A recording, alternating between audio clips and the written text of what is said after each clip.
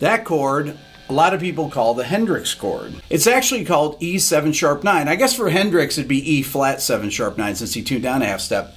Now the first time the sharp 9 chord was used is probably in George Gershwin's music or in early bebop. But the first time I can think of it being used that I recognized it is in Miles Davis's song All Blues, which is off the 1958 Kind of Blue album.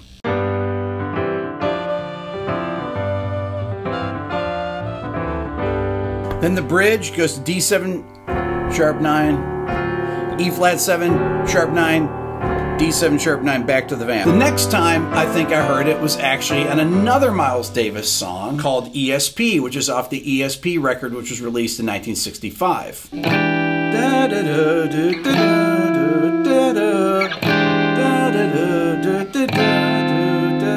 You also hear it on the first track from the Beatles' 1966 release, Revolver, which is my favorite Beatles record, Taxman, right? So,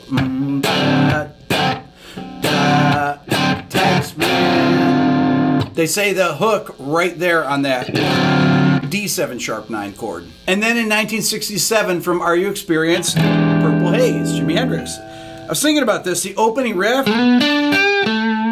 has that G major triad that outlines the sound of that chord, right from the 5th, flat 7, sharp 9, and then in the chord you also have the E major triad. So you have E major and G major both together in it, which gives it that sound. Hendrix also used it in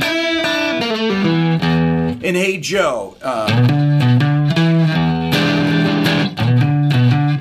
which is actually the first song I ever learned, really first lead I ever learned was from Hey Joe. It became even more commonly used in the 70s. Let's say Pink Floyd, Shine On You Crazy Diamond. At the end of the guitar solo. Right before it goes into a Remember When You Were Young. Larry Carlton played it as the first chord in Steely Dan's Don't Take Me Alive off the Royal Scam album.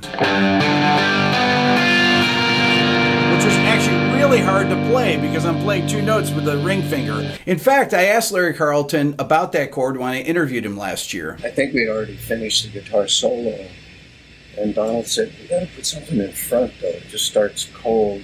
And he went, "Let's just put a big chord." It was that simple. As a matter of fact, Steely Dan uses it all the time. If you remember the song Peg, it begins with a series of major 9 to sharp 9, major 9 to sharp 9, major 9 to sharp 9. They also use it in the introduction of Josie, Steely Dan does.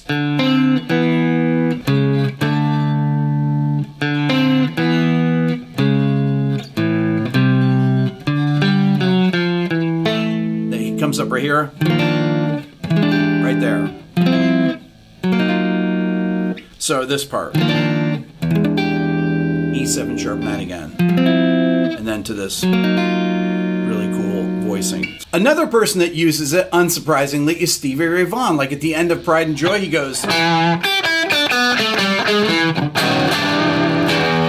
matter of fact, he actually implies the entire chord. Sharp 9, root, 7, 5th, 4th, sharp 9 to the natural 3rd, right? Totally describes the chord right there. And then in 1992,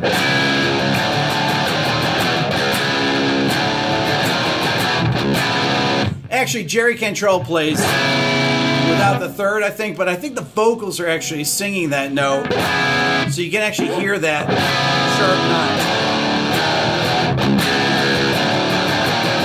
One of the reasons it's used in rock is because it combines both the major and minor blues scales together. The major blues scale is 1, 2, sharp 9 or flat 3rd, 3rd, 5th, 6th, 1. So then the minor blues scale is 1, flat 3rd or sharp 9, 4, 5, flat 7. Great. So what is the Hendrix chord? Let's take a look at it. You have the notes E, G sharp, D, and then G natural. Okay, well this note, this G natural, is really an F double sharp. F double sharp, what is that? Well, there's the note E, here's the note F sharp, and here's the note F double sharp. That's the sharp 9. The reason it's a sharp 9 is because it has a natural third in it, right here, the G sharp, which makes it a dominant type chord. So it's a dominant 7 sharp 9 chord. There are two scales that it commonly comes from. One is the half whole diminished and the other is the alter dominant or super Locrian scale. I'll demonstrate those in a second. In jazz, it's used as an alteration on a 5 chord. Let's say you have 2, 5, 1, right? So I got there's a 2, 5, 1 in the key of A. So I did B minor 7, E 7 sharp 9 to A major 7. That scale is the E half whole diminished scale, otherwise known as the E dominant diminished scale.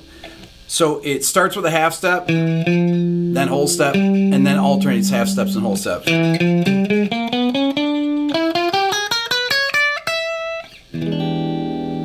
The other scale that you can use over that E7 sharp 9 is the E alter dominant scale. 1, flat 9, sharp 9, major 3rd, sharp 4, sharp 5, flat 7. That's the 7th mode of the melodic minor scale. In this case, it's the 7th mode of the F melodic minor scale. So E, F, G, G sharp, so it has the sharp 9 and the major 3rd, just like the half whole diminished does, but it also has the sharp 5. Whereas the half whole diminished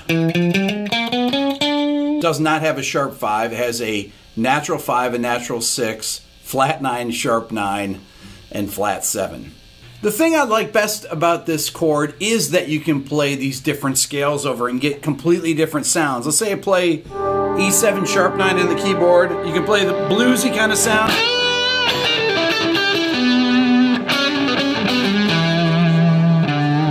You can play the dominant diminished.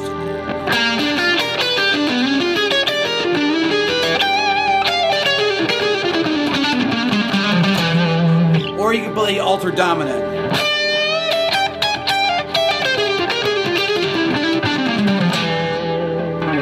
All three of those scales have a completely different vibe, and it gives you this great palette to paint with when you're soloing. The other thing is that the chord works as a connector chord. That's why you see it in these progressions like this. With a common tone. So on this F major add 9, I keep that common G and then, or do the same thing like this. And it really works in a lot of different contexts, as you can see. So what you really learned from today's video is that it's actually not the Hendrix chord. It was used long before Hendrix, and he probably got it from listening to jazz players. And it's called a dominant 7 sharp 9, or simply a sharp 9 chord. That's all for now. Don't forget to subscribe. If you're a first-time viewer, ring the bell. That'll let you know when I go live and when a new video comes out. Give it a thumbs up. Leave a comment. That's very important. If you're interested in the Beato book, go to my website at www.rickbeato.com. Follow me on Instagram at rickbeato1. Check out the new Beato ear training program at beatoeartraining.com. And if you want to support the channel even more, think about becoming a member of the Beato Club. Thanks for watching.